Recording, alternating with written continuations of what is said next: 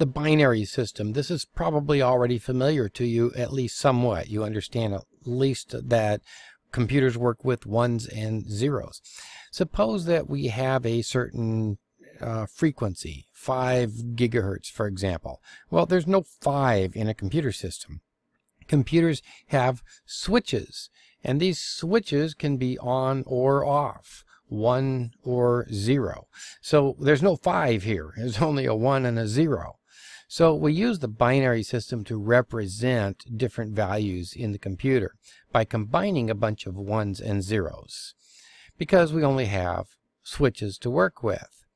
So let's take this combination of 1s and 0s. What is that combination to a computer?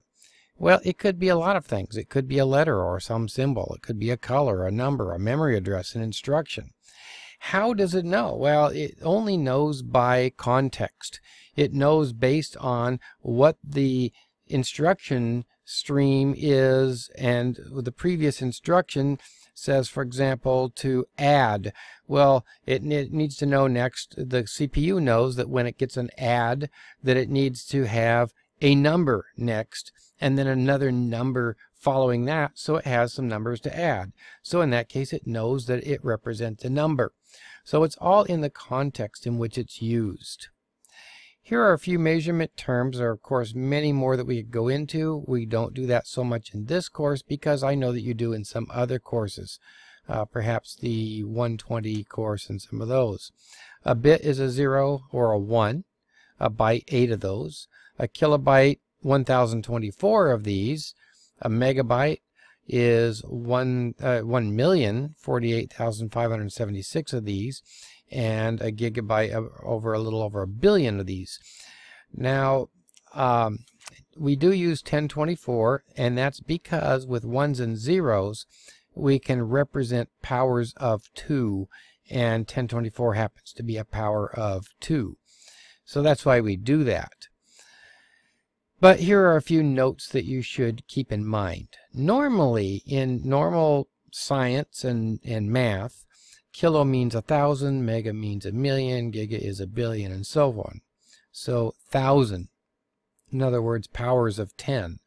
Some writers then use kibi, mebi, gibi, and so on to represent 1024.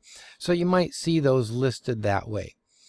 In sales, so let's say that they're selling a flash drive or a hard drive or a DVD or a CD, Blu-ray disc. These are usually measured in the 1,000 numbering system, not the 1024 numbering system.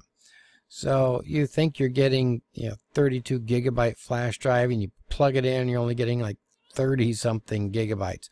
Well, that's because they're measuring it differently. A capital B always means bytes. A lowercase b always means bits. So don't get the two confused. Please don't use the wrong one. So when you're communicating, we measure communications or speeds, for example, in bits, not in bytes. We measure storage in terms of bytes. So when we're communicating, you might talk about, say, from Comcast, you're getting 150 megabits per second.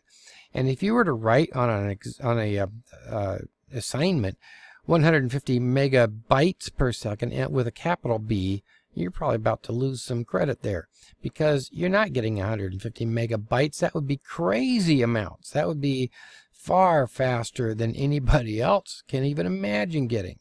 It's bits. Storage, however, is reported in bytes, not bits.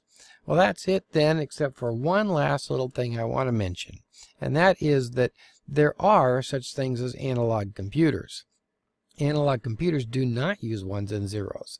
They have different voltage levels, and a voltage coming out of one wire goes back through the circuitry, goes back in another port, and then goes through some other circuitry and comes out on another wire as a different voltage. So these are analog, and they have varying, continuously varying, and I should say infinite number of variations of voltages that they can represent. And you can do some cool things with analog computers, But of course, that's not what we deal with mostly in this class. All right, thank you for your attention.